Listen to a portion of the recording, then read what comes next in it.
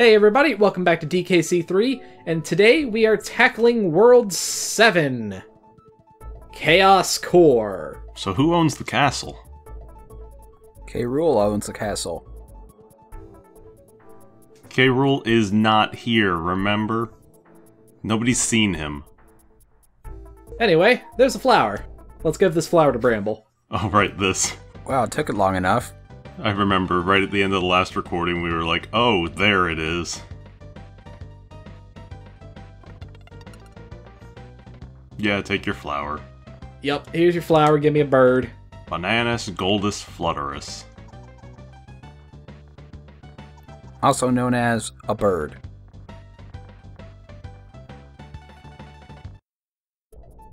Dixie doesn't even respond, she just walks out like, yep.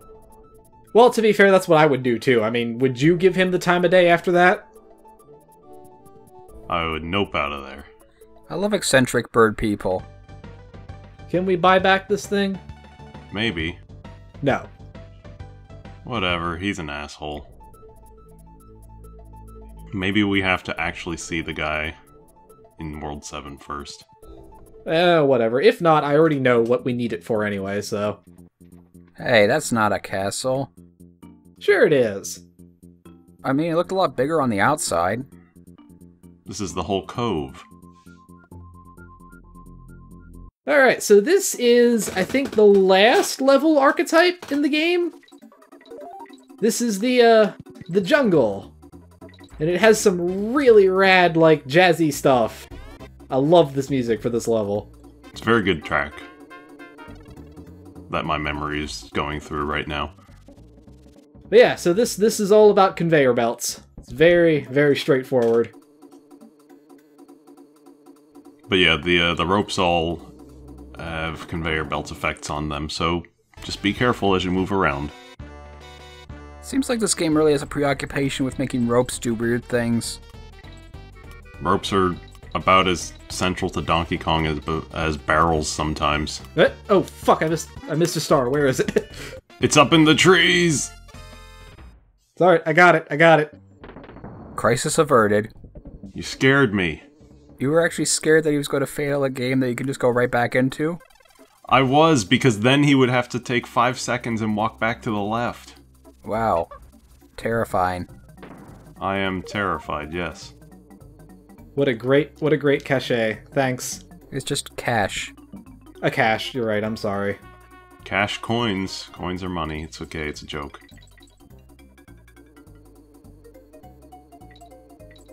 Yeah, this level's pretty good. The second half is definitely harder than the first, as good level design should probably be, but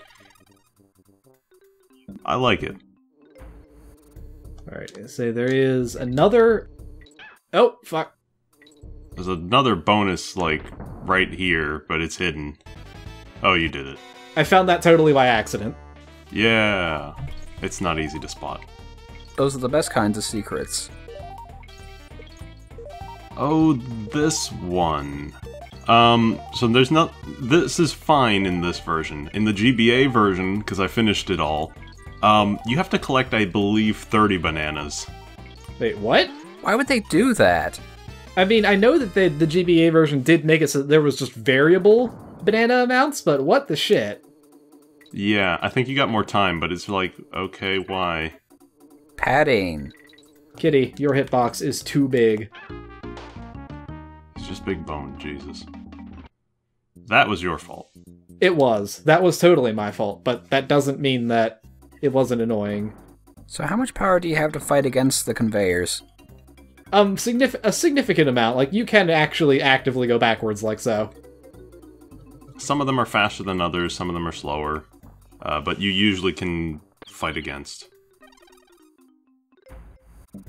Truth be told, aside from that one gimmick, I kind of forgot a lot about the last world, I mean. Yeah. Oh, don't you worry. That level is coming up real soon. If it's the one I'm thinking of, yeah. It probably is. The infamous one that we're all probably thinking of. There's actually a couple good infamous levels in this whole game. What is the point of even going down there? I think there's an invisible life down there. Shit, coin. There's coin. Oh, wow, how did you even do that? Nope. Oh, that wasn't right. Okay.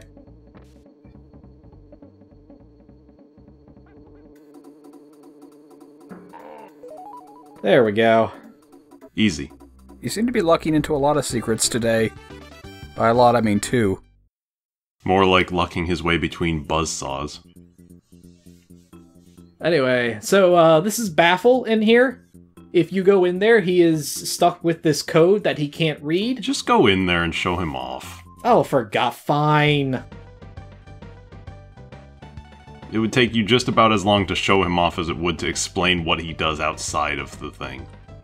Right, he's got a code and he needs to reflect on it. So this is why I keep saying we can buy the mirror back.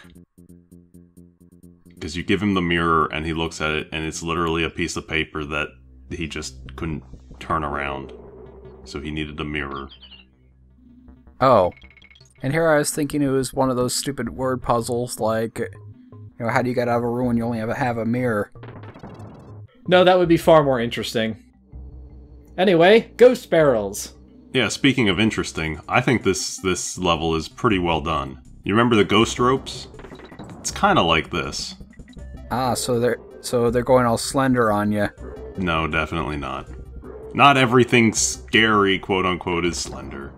I'm just talking about the part where they're just kind of popping in and out of existence. Yeah, so the problem that I have with this level is that the amount of time that some barrels exist is almost they exist for such a short amount of time, and they're basically random at what direction they appear at. That's fair.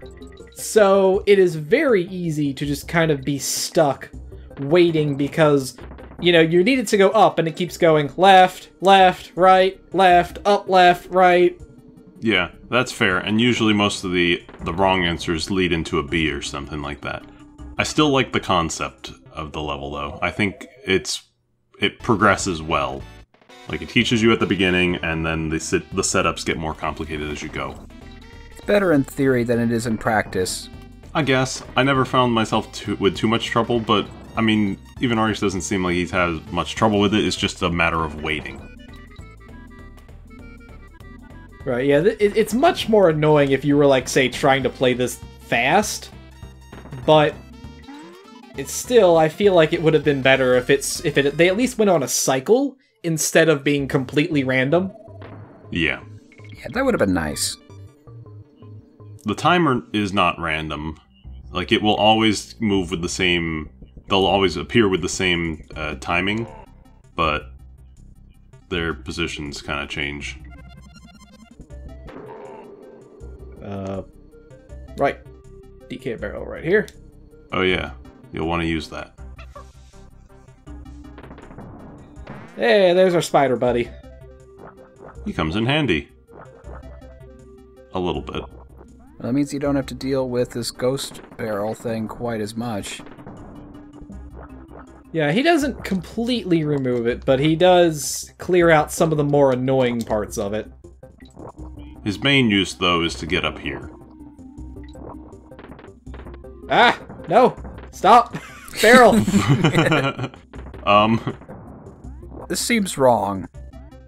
Like most Donkey Kong things, you're probably supposed to follow the bananas. I mean, that's what you could assume, but these are kind of short hops for it. Well, you can angle your shots. I think the main problem is that it's Kitty riding the spider. Even the angled shots have a really wide... Fuck! I don't know, last resort is maybe try climbing up the wall, use the hitboxes of the wall or whatever. I don't know. Can I quote you on that, Artix? Sure, you do it to your heart's content. I mean, Artix says fuck all the time, it's not really that quotable. Well, yes, but... Watch out for the bee! Yeah, this would be a whole lot easier if it was just Dixie riding, I think. Ah, shit. Yeah, you probably should have made those platforms a little bit more... Yeah, fortunately, we don't... don't... it spits you right here, that's good. Yeah, we don't have to go all the way back up there. I was gonna say, and another candidate for getting later. But yeah, make smaller bridges. Yeah. Boop. Boop. There we go. Really racing through that one. You had like 16 seconds to spare. But why go slow when you could go fast? That's true. Sonic philosophy. Bye, Squitter. He was nice while he lasted. Yeah, his real purpose there is, as I said, just to get to that bonus. Okay, nothing here. Well, there's a coin there. That's something. Money. You need money, right? You haven't bought everything yet, have you? Well, I mean, I've bought everything I need to. I'm pretty sure you've bought everything, other than the mirror that we're gonna say, fuck it, you can keep it forever. But it's our mirror. Oh, fuck, that wasn't... Oh, right, okay, yeah. Yeah, this is a little bit of... This is an interesting coin to do. Oh, okay. Did it work? Oh, what? I fucked up. I think you need Kitty, because he can kind of carry it under the... I don't need them at all, actually. Alright, you did it. Good enough. I'm guessing that's what that little alcove was for. Like, it just seemed like a place where you could stand and throw something into the air. Might be. We're getting close to the end. Bees! I don't know what's down there. I think it's just the G. That's okay, we don't need the G. We are Con. Anyway, if we had done the whole little side quest here and given him the mirror, he would tell us to swim around these rocks in a figure 8. Yeah. The downside of not doing this is that, well, there really is no downside, but Barter has been using the mirror to keep his appearance all nice and kempt. So, if you take the mirror back from him and visit him again, his appearance, like, he stops dressing well. He's just like, ah, shit, I have no mirror, and therefore I'm not even gonna try.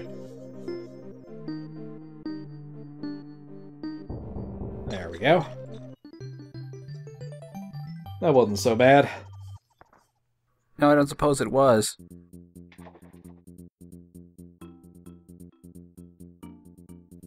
Oh, boy. Here we go. Oh, man. So this is Lightning Lookout. This level is kinda infamous for being super goddamn bullshit. This level is one of the levels that stopped me for the longest time as a kid, because the save point is right after this level. Now, yes, I probably should have gone, like, somewhere else to save, but let's just say I got really used to the first 2 levels of this world, because I kept game overing on this one. So, should we explain how the lightning works? Well, the lightning will strike and try to track you. It will kill the red, or it won't kill red bees, it will kill the green ones, and something we are going to hopefully... Aw, shit. Okay. You can't do it. You can't do it, man. You can't do it. There is... Oh, fuck. Okay, well, I got it. And I... Okay, yeah, sure. That's... video games. It makes sense, but... Yeah. The thing that we are hoping to not show off is the water it's in this level is not cosmetic. If you are in the water when the lightning strikes... Okay, whatever. We'll just get coin later. Yep. Yeah, if you're in the water when the lightning strikes, you are electrocuted, even if you weren't hit directly by the lightning. So I guess it's not a... These aren't pure water lakes. No. And, like I said, there are more than a few instances where it will force you into the water. Mm-hmm. Okay, Kitty, sure. Wow. That didn't seem like it should have hit you. Also, this level is actually made easier on the GBA version because the frequency of lightning strikes is not as frequent. I was gonna say, I think it's... This is what, every 2 seconds? Oh, come on, what the fuck was that? Oh, dang. Clip that audio. I think it was an appropriate response. Yep. Electrocuted. And yeah, it seems to assume that you're going to be running forward in a set speed, so what you can theoretically do is just do a lot of stopping and going. Now the thing is, it does give you, wow. What? It does give you the tell as to where it will strike, because that first, like, flash will tell you where it's gonna hit. Great. Fucking Christ, I forgot about this. Yeah. Well, you better get your partner, maybe you can get yourself back up into it. No, it's actually a very easy glide to make. As long as you have Dixie. Otherwise you gotta team throw your way in there. If you don't have Dixie, then how do you team throw yourself? Okay. I was gonna say, yeah, it was taking its sweet time there. It's, the frequency is turned down in the bonus game, I think. Well, I'm grateful for that. Now, if they could have only done it in the rest of the level. One more... Alright, fuck, we're done, let's go. Get out.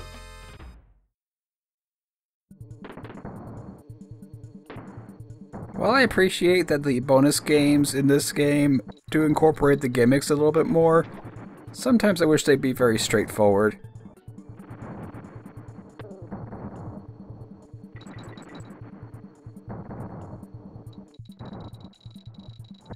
One of them I think you thread the needle on. That one. Okay, I missed one, I don't care. This is something I'm doing off screen. I think it was in one of the water pools. I think it was in the first half. Not to mention you also have to come back for coin anyway, so whatever. So, Coin Dozer Clamber is... I actually really like this level. It's another jungle level. I actually don't really like this. So these guys, they say they're just coins, but without the DK coin. Yeah, these guys actually move. It's an interesting concept. I like the enemy. What I don't like so much is their hitboxes are kind of funky. And also that. It's a cool idea, there's also some times where, like, you can stand on top of their shields, much like you can do with regular coin. But the problem is that, yeah, if you get them on the slant, they'll shove you and then they'll not stop shoving you. Additionally, if you're standing on the top of the shield and you're just a little bit too far to the left or right, they will bop you off, and so you have to be very, like, centered on them. Yeah, this is definitely a level you want to lead with Dixie on. Mm-hmm. Because they won't typically start running towards you until, like, you are on the ground with them. Yep, memories are coming back now. Also, it's our friend Bazooka. Bazooka almost threw me into a pit. Some friends are not as good as others. I don't think he's your friend. I mean, he's pretty explicitly not. He's just doing his job, man. Maybe you're like vitriolic rivals or something. I don't know if I go that far either, but... Somewhere in between friend and rival. Like maybe he's your arch nemesis? No. That's K. Rool, but we've beaten him, so it's not a problem. Is K. Rool really our arch nemesis? Like, he just seems to be kind of doing his own thing, and then he keeps wanting to take over the island. Well, yeah, but I get the feeling like he just wants to take over the island because that's his regular state of being. Like, he's an island taking over kind of guy. Yeah, and we're an island saving type of family. All I'm saying is that this is probably just business for him. You know, it's like Bowser, you know? But Bowser represents the working class of the Mushroom Kingdom.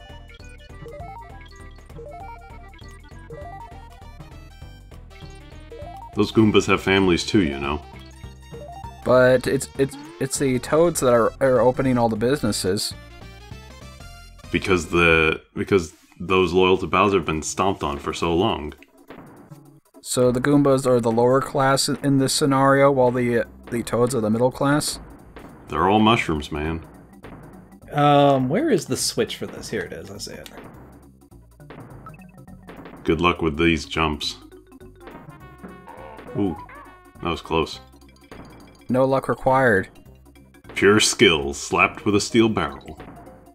Hell yeah. Well, he knew that there would be a DK barrel, so it didn't matter, right? That's right. That's the kind of high-level pro stat that you're looking at here. Nice. Anyway, one more level before we hit the end here. Now this is the one that I was thinking about. You remember back when we were doing Poison Pond, I was saying, wasn't there a water level that reversed your controls? Yeah, that's what this is. You say you really won't see it unless you see me make a bunch of stupid moves, but yeah, for the most part, this is pretty straightforward. Your controls are reversed in the water. Yeah. It makes jumping out a little bit difficult, but other than that, I mean, it's basically just a water level in the pipeline. Which I'm perfectly okay with. Also note that because it's a nice, like, purple water, you can actually, like, fucking see enemies in it. You know, unlike another game we played. What are you talking about? You don't need to see green enemies on a green background. I'm not naming any names, but you know who you are. Okay, one thing I will say, though, is that it is really trippy that up and down are not reversed. I guess. Come on, Artix, like they're mean, but they're not sadists. I would prefer if it was, to be honest. I can deal with that. Well, we ain't getting this bonus coin. Yeah, no, we got pretty close, actually.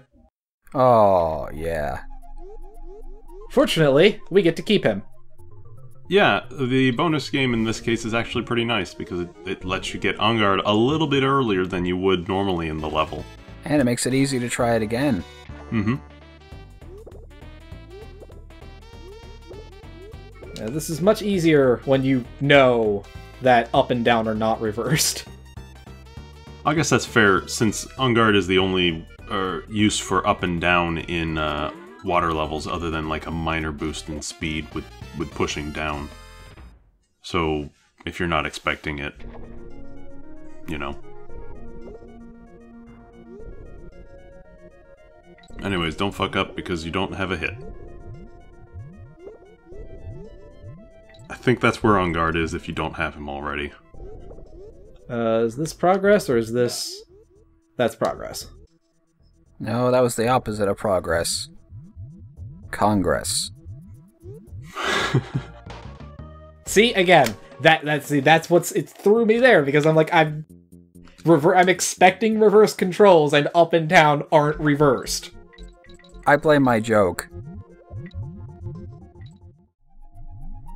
So, one thing I've noticed is that these guys have kind of like these clown makeup on their face or something. Like they've got the sort of X patterns on their eyes. Yeah, they actually do. Yeah, because they're clownfish. Actually, I think... Let me see what their official name is. It is Coco, but with a K for the first letter. Of course it is. In my speech just now, course is also spelled with a K.